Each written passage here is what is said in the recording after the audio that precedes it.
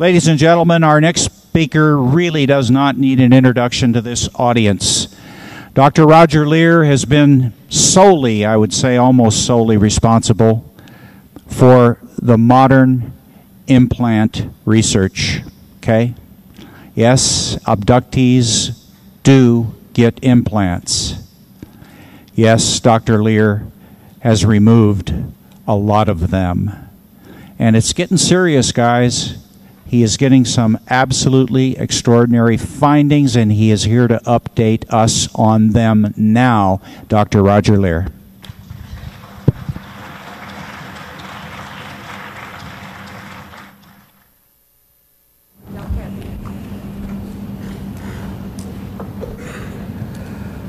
They gave me a stool. Well, it's a pleasure to be back here again to discuss this very fascinating subject with you. Has everybody had lunch? Oh, okay. Well, those of you that haven't, I feel for you because I haven't either. But anyway, we have a lot of material to cover in just a very short time. I'd like to make one special announcement. There is a trip that's going to occur. These brochures are in various places at the registration table and at my table in the vendor room. It's a wonderful trip to Egypt, and the date is May the 5th through the 17th. George Norrie from Coast to Coast AM, where he possibly will be there broadcasting live. So if you can make it and you want more information, there's only 25 people that are going to be allowed to go. So please find out more about it. I'd like to thank Bob Brown and the UFO Congress for giving me the opportunity to do this presentation today. I'm going to present some new material that you have not heard about before. And this is based on the 15th surgery that we've done for removal of alien implants. We'll simply call this case file SC0010908, and if I can work this machine, we'll go on. Now, the patient has been using a pseudonym. His name is John Smith. He's 47 years old, and he is married with 3 children. He resides in Southern California, and his occupation just happens to be a physical scientist. So very strange things involved in this case.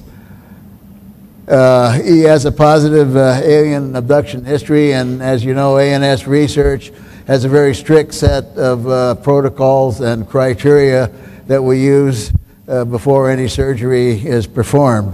And John fulfilled all the criteria and protocols and became the 15th case. The area of concern here is the second toe of the left foot. We had x-rays taken, and they showed a metallic foreign body measuring about 4 millimeters in length and about the thickness of a pencil lead. And as you know, in the other cases, we've seen about the same thing. So we have a number of these, at least 8 or 9, which all look the same and have the same essential qualities. What's unusual, another thing that's unusual about this case is when we did the scientific study of what we have here, we find it's sort of an embodiment of all the other 14 cases. If you've been following my research as it's been going, if you go way, way back to the first and second cases, and we had laboratory data coming from Los Alamos National Laboratories and from New Mexico Tech. If you remember, they didn't know what these samples were. This was a blind study, and they came back with a conclusion that these are a meteorite-like samples. And as you know, people don't step on meteorites or whack them with their hand, otherwise they'd have a very big hole, and probably not much material would be embedded in it. Once the x-rays are taken, then we know that there's an object there. We use a CAT scan, and the CAT scan will give us the approximation of where the object lies, and we're able to then do the surgery more specifically. I told you it was about 3 to 5 millimeters. It's radio dense. That means that it appears in an x-ray about the thickness of a pencil lead. Second toe again. Estimated date of insertion was February the 28th of 2008. And how do we know that? Well, the individual remembers waking up in the morning, and he saw a couple of drops of blood on the bed sheets, and he looked down at the toe, and there was a couple of small puncture wounds which healed within a very short time. As with the other cases, again, there was no scar and no portal of entry available. Also, if you recall, before we take anything out, we like to find out as much information as possible as to what's going on. And as we're able to do that and get better and better equipment, we're able to get much more knowledge. And as you recall, one of the cases we did was emanating a radio frequency, which was verified by a friend of mine in Las Vegas, let's put it that way, who sent me a classified FCC sheet, and we found out that that frequency was broadcasting on a deep space radio frequency. Now, if that don't knock your socks off, I don't know what does. We have emissions coming from this last case too. We use a Gauss meter to detect the electromagnetic activity, and we found that we had a magnetic field of greater than 10 milligauss. Ionizing radiation, we were only able to detect the normal background radiation using a Geiger counter. And the radio emissions, again, we're at 14.749650 megahertz. I don't know yet. I haven't had enough time to find out exactly where on the band or where that is going, but we're finding out. We had emissions of RF and ELF and the microwave bands. Also, you may have been told, but we're offering everyone that comes to the conference, and it's at least within the sound of my voice, if anybody's here or not in the room but are at the conference and you talk to them and you feel maybe they might have an implant of something and of whatever, and they would like to know more about it, we have a very expensive $90,000 piece of equipment sitting right outside the door here with Open Minds. Open Minds also is a new entity that's coming about, and it's going to serve as a purpose of a clearinghouse for physical evidence and other things in the UFO field. It's going to be a marvelous organization, and it's headed by one John Rayo. So you'll meet him out there. Anybody that wants to be scanned, you don't have to undress. You can just come as you are and stand in front of the antenna, and we'll tell you what time is on your radio control watch. So that'll be right after my presentation, right outside the door in the back of the room. We'll go on here. The surgery date was September the 6th, 2008, and in time, looking at total time, that was not long ago.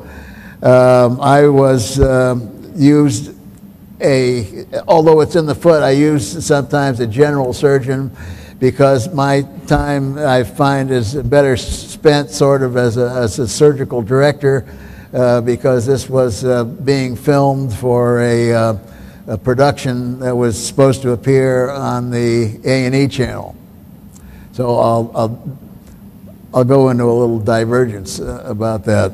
It was an excellent program, and we had it in our contract that there would be no debunkers and no skeptics.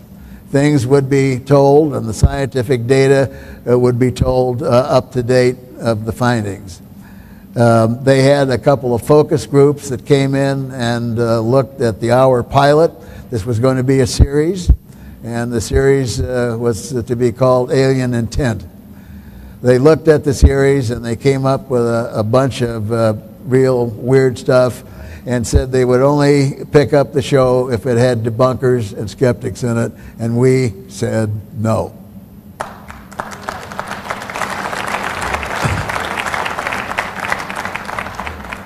I will never, ever intentionally again, and I try and do the best that I can to prevent this from happening. I've done numerous television shows. One is still playing. A lot of the shows that you see on television, and even those done by respectable groups, will bring in things. They will. There's a very clever thing going on. The people who are doing the show will debunk themselves. So you may have seen some stuff that's recently on TV which have two outcomes: no conclusion, or it's not real.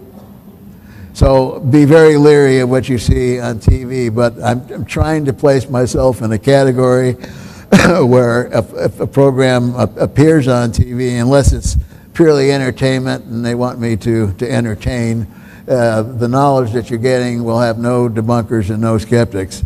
So on this case, I serve as an assistant surgeon.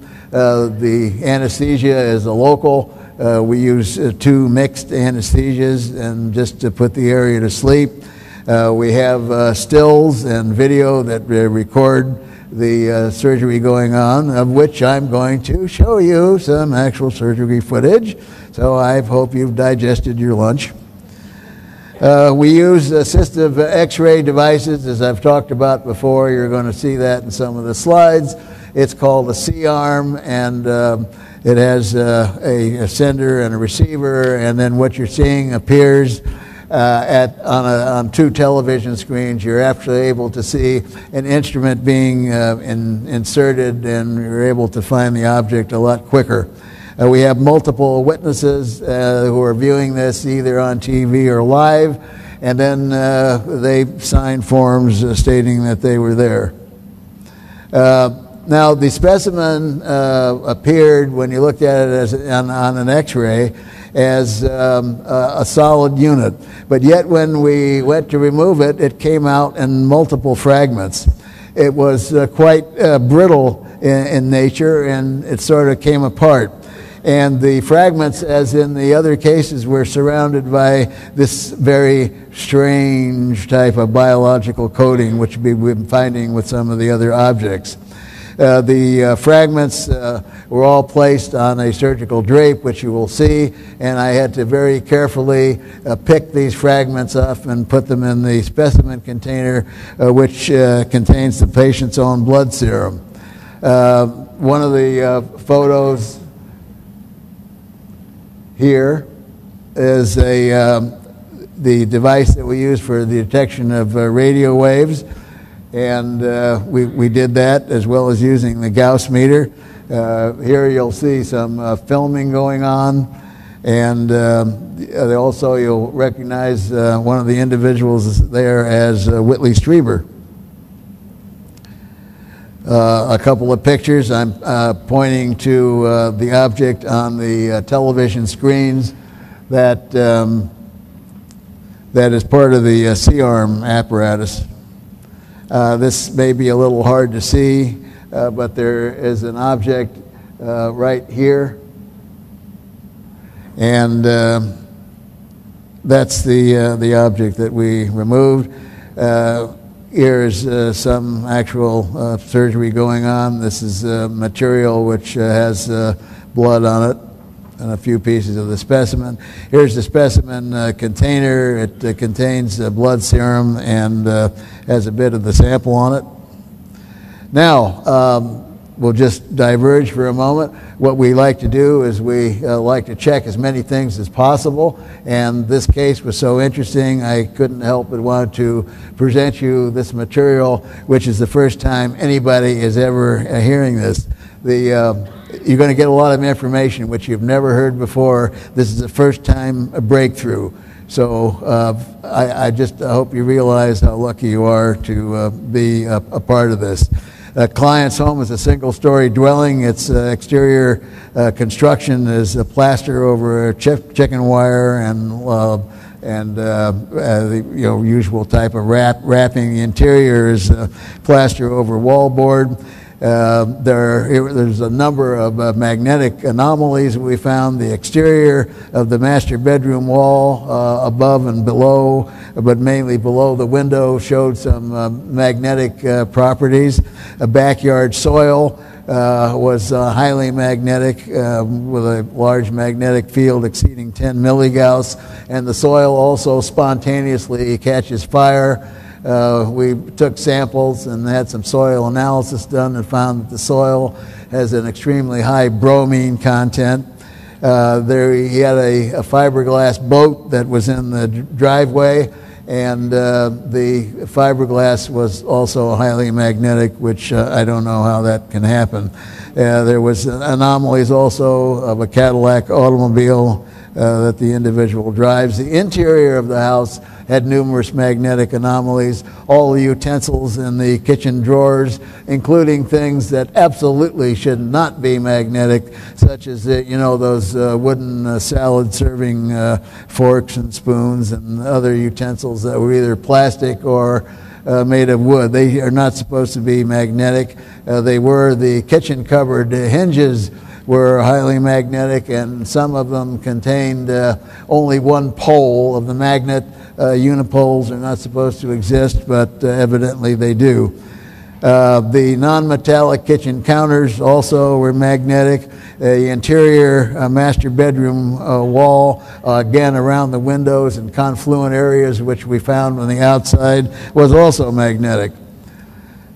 I hope you can see this. This is a drawing of the house, and it indicates areas of a large amount of magnetism. There was a avocado tree that was growing in the backyard, and we set the Gauss meter on a limb of the avocado tree, and it pegged the Gauss meter at 10 milligauss. Now, if you've ever seen excuse me, an avocado tree that was magnetic, please get in touch with me at once. I would hate to eat the fruit off of that tree and have it stick to the metallic buttons on my shirt or something like that. Have a taco. They wouldn't want to make guacamole out of that, I think. All right, now in addition to this, we were able to dim the lights in the bedroom, and using 3 different frequencies of ultraviolet light, we found, again, this is the first time, so enjoy it. It's for real. Here's a picture of it. I hope you can see it. We found 2 small childlike handprints on the wall which were phosphorescing, and they only have 4 fingers. I don't have any friends that have 4 fingers that I know of. Here's another one. Look carefully.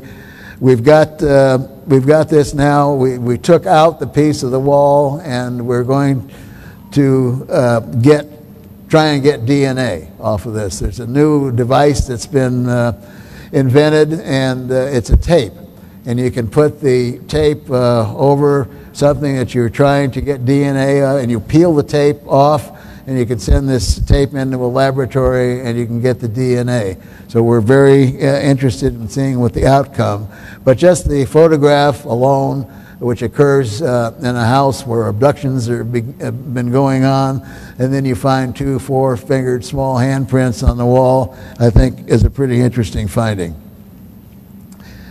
48 hours, here's another weirdo. 48 hours after the surgical specimen was placed in a sealed container, I went to check on it. All the little pieces that we had taken out, I told you the object broke into a number of fragments. All the little pieces became a darker color. And they not only became a darker color, but when you lifted up the specimen container, they began to rearrange themselves in the order of which we saw in the X-ray. Now, I called the cameraman, and we had him come down and immediately take video of that. Never seen anything like that before. we're working on possible explanations why this happened. Okay, now this is going to be video, I think.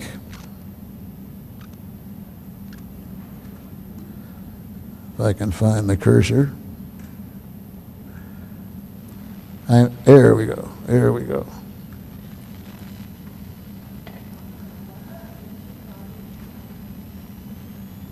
This should work. There we go. Okay, get ready. I'm going to shut up. I'm going to shut up. Watch the surgery. If you feel bad, why, you'll find a bag in the seat in front of you, in the pocket. Pull it out. You'll know what to do. Yep. Okay. So, what I plan to do is just make a small little nick. Are you all right here, guy? Yeah. Okay.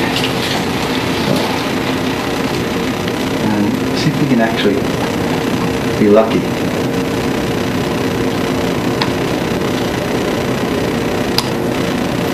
Remember, we need some surrounding tissue. We got a sponge. Dan?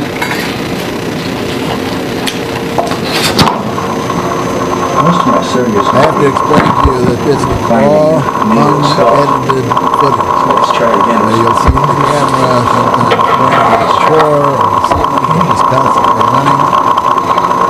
We're handheld in some of these shots because we wanted to get as close as we could. Did it hurt you at all, John? You all right? Yeah, well, push the button. There's some sound in the ambience of the room.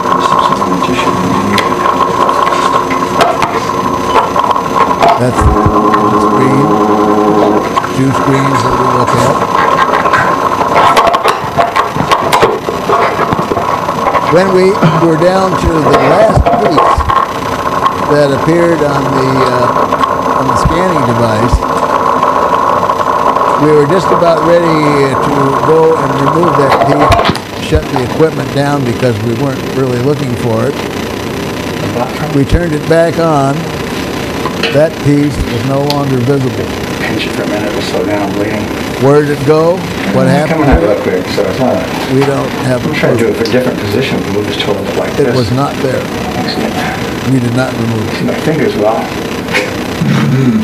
Not his toe.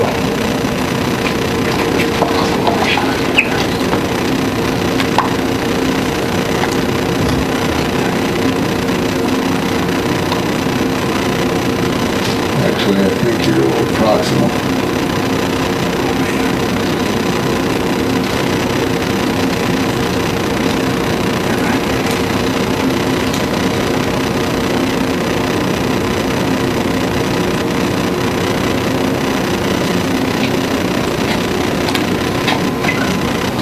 Everybody doing okay? Anybody need a shot of composite?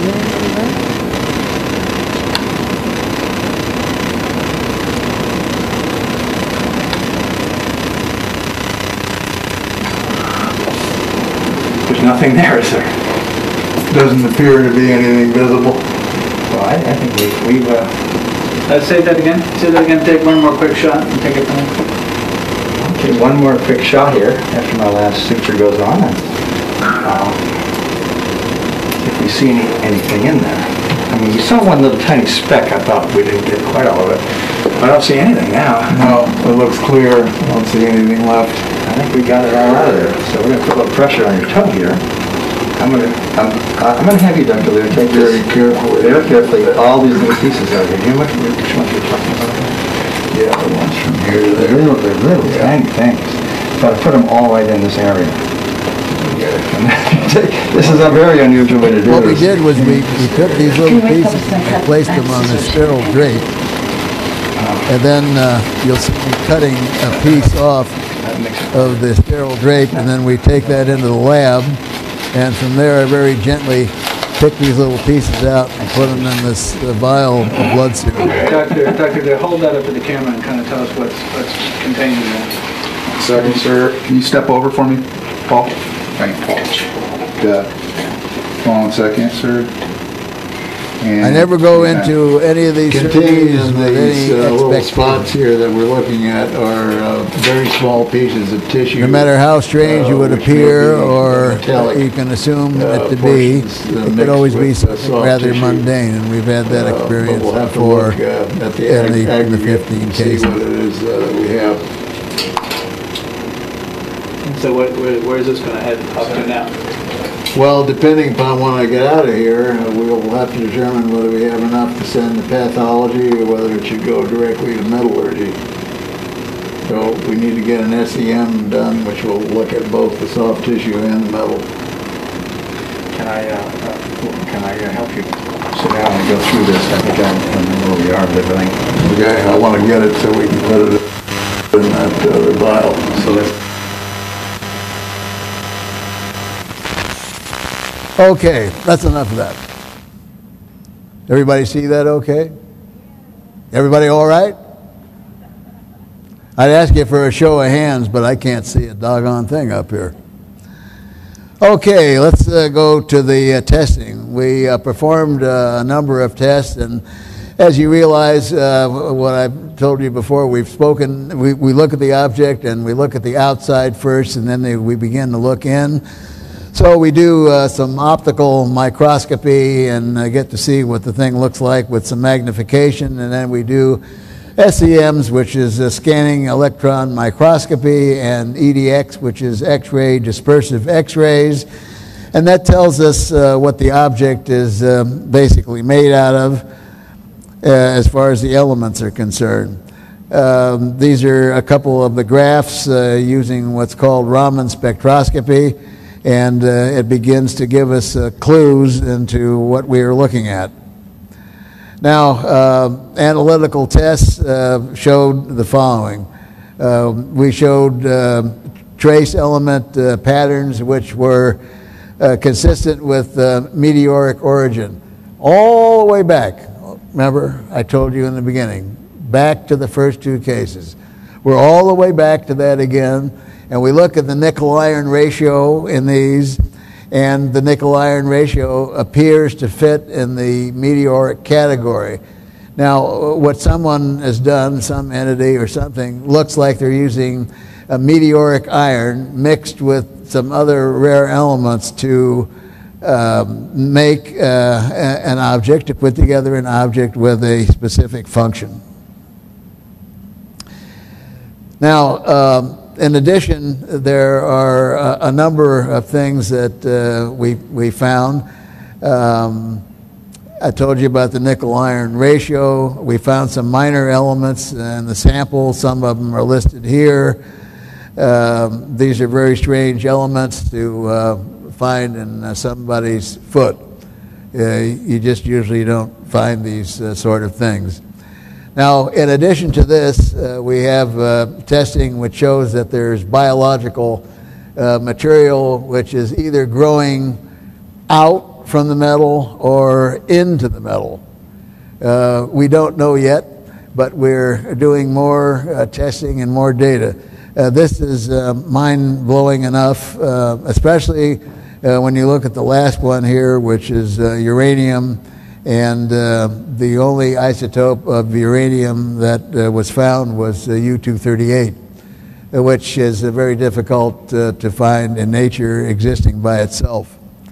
So in toto, what we have here is something that's most unusual. This is not the end of the science, but I wanted to present this material to the public for the first time.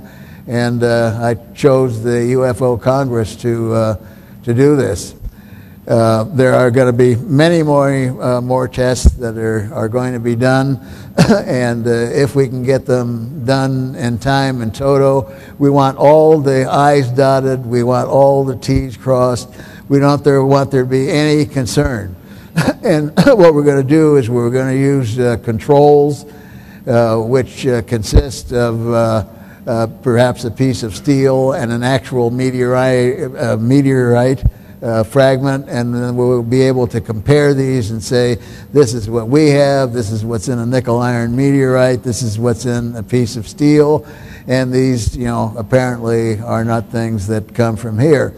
Now, there's some other significant things that we found in the sample.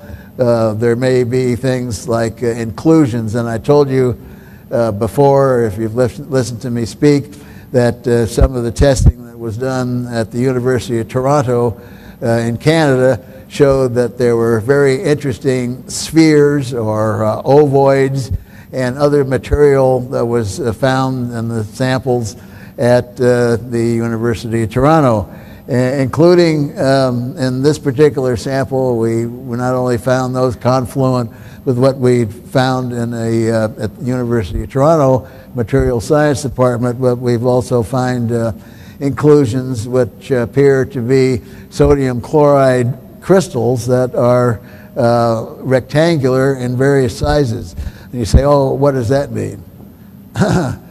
Well, think back. Remember, is there anybody here that's old enough to remember a crystal set? If you raise your hands, I'll try and see. Yeah, a few people. The old radio was a crystal set. And what did you use to get a radio program? You used the crystal, and a battery and a copper coil and a set of earphones, and lo and behold, you got a radio show.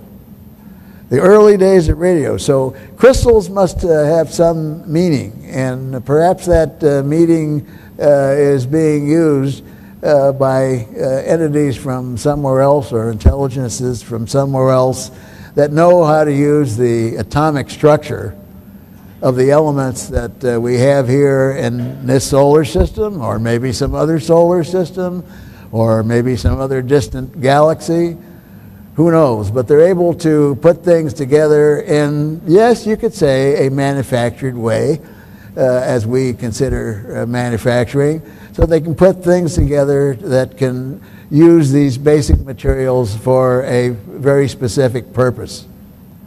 And that it appears as what's going on here is a very, very complex, excuse me, very complex form of nanotechnology. And as you know, our nanotechnological development is occurring as we speak. Now, I want to make just one other statement. They say I have 9 minutes left. There's a wonderful clock up here now. It's all a modernization. You see we have colored lights and all this modern equipment. It's just wonderful. I've lectured at these Congress proceedings now for a number of years, and the improvements that have been made are just marvelous. So at the end, I'm going to ask for your hand for the Congress and Bob Brown. Anyway, I get asked often about disclosure. Now, there's going to be a conference in Washington, D.C. that Steve Bassett's putting on called the X Conference. And in talking to Steve, he expects that disclosure may even occur before the conference. I hope he's correct. But in my personal opinion, after traveling around the world in 42 countries in 7 years, I can give you my opinion, and that is disclosure is happening as we speak. All you have to do is pick up the tidbits that occasionally appear on radio, on television, coast to coast.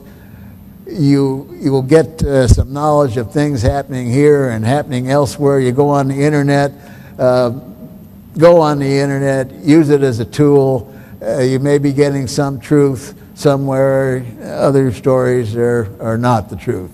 But disclosure, I think, is happening. We've had a number of governments that are releasing information, Denmark, Canada, Brazil, France, the UK. Why is this all going on? There's some predictions about Obama's meeting with the Prime Minister of Canada, supposedly discussing other factors having to do with the economy. Some feel that with Hillary Clinton, who we believe is in the know, and Leon Podesta there, that the U.S. government may actually disclose some information. And then, also consider what is disclosure and what are you going to do, who's going to make it. Suppose the U.S. government does tell you that We have non-terrestrial visitors, and we've had for a number of years, and they're flying around and invading our airspace, and they can't protect you from whatever it is they do. That's quite an admission. I don't really think we're going to hear that. They may tell you about some cases, maybe. But let's say, who are you going to believe and how it is going to affect your life? Let's say the President of the United States makes an announcement that we have extraterrestrial visitors. You're still going to get up in the morning, and what are you going to do? You're going to make breakfast, and for those that go to a job, you're going to go to work. And as an example, if one came down during rush hour, a big craft from 3-4 light years away in our neighborhood, as my good colleague Stan Friedman talks about, and lands on the freeway system, how is that going to affect your life? Most probably you're going to get on your cell phone and you're going to call some agency like Caltrans, and you say, can you get this thing moved off the freeway? Because I got to get home, I got to feed my cat, my wife expects me for dinner, I got to stop at Albertsons and pick up something. But yeah, it's nice. We have visitors now from somewhere else, but please don't let them interfere, because I got to get up in the morning, I got to go to work. So how much difference is it really going to make in our lives? And I don't think that the other side of the coin, where you watch movies and they're going to come and eat us, or they're like walking zombies and they come out and do all kinds of nasty things and come back from the dead and they bleed green and all over your carpet. I don't think, if they wanted to eat us, they would have eaten us years ago. Food for thought. Anyway, if you want to help with disclosure, tell a friend, tell an enemy, tell somebody. They won't think you're crazy anymore. Believe me, kids talk about this stuff. Do something. Be active. Be proactive in the subject of getting the information out. Go to my table. I have some books. I have some DVDs. Go to Stan's table, one of the other speakers. Buy some of their things. If you've already read it or you've already seen the video, take it. Give something away as a birthday, Christmas, New Year's. Give it to your wife for anniversary or something. Give something to somebody. Spread the word. That's the easiest way to do. Pick out a good DVD and say, here, look, here's a present for you. Take it home. Yeah, I only spent $10, but that's okay. It's a worthwhile present. Go ahead, take it home and enjoy it. If you have any questions, I'll be happy to talk to you. And by all means, if you have children or grandchildren, listen to what they have to say. Because I think that the human race is being genetically manipulated, and I hope in the right direction. And if you listen to what kids or your grandchildren have to say, really listen. It seems like they're in tune with a knowledge that they don't have to read out of a book. They've got it. They've got it already. And so the future of the earth is in the hands of our children. It's in the hands of our grandchildren. And so listen to what they have to say, and then make comparisons about, your neighbor's young daughter. My young granddaughter is 9 years old, and every time we go out in the car, and she knows what I do, but I don't think she's very impressed. But she's always in the car. She's always looking out the window, looking at the sky. And she sees, something like an airplane from a peculiar standpoint, and it doesn't have flashing lights on it, and she'll say, is that a UFO? And I'll say, no, that's probably Southwest coming in for a landing at LAX. And she's really disappointed because she wants to see a UFO. So listen to what kids have to say in depth. Be amazed. I've never had a parent or a grandparent ever tell me anything that I was wrong. Because if you listen to what kids have to say, you're going to be impressed. You're going to say, oh, where did they get that from? You've been watching a lot of TV. But it isn't on TV. And believe me, there are cultures still on this planet that don't have TVs. There's still people without food, without shelter in this day and age, which is impossible to believe. But there are people starving right here in our own country. But if you talk to any of them and they're surviving, the young people are going to tell you the same thing. So with the 2 minutes I have remaining, I'm going to finish 2 minutes early. And I thank you very much. If you want to come to my booth, I'll sign books. If I can answer any questions, if you want to be scanned, just go out the back door and see John Rayo and the crew there. As I said, you don't have to undress, no embarrassment, and we can even tell you if you got a cell phone on. So thank you very much.